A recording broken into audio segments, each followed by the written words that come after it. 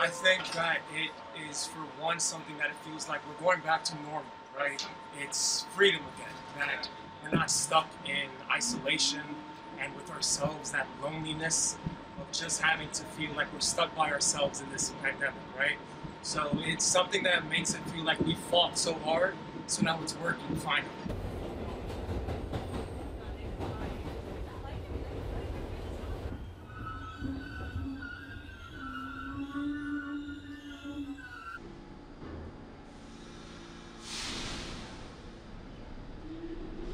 I think it sounds like nothing to maybe a lot of people. Professionals be like 2 to 4, who cares?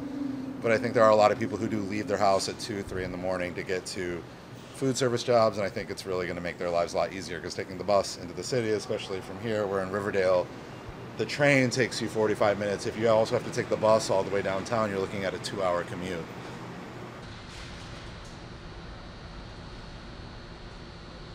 A lot of New Yorkers, relative to other states and even relative to, I think, other countries, a lot of percentage of New Yorkers are vaccinated at this point. And so if we were saying that the vaccine is effective, it's time for us to get back to normal.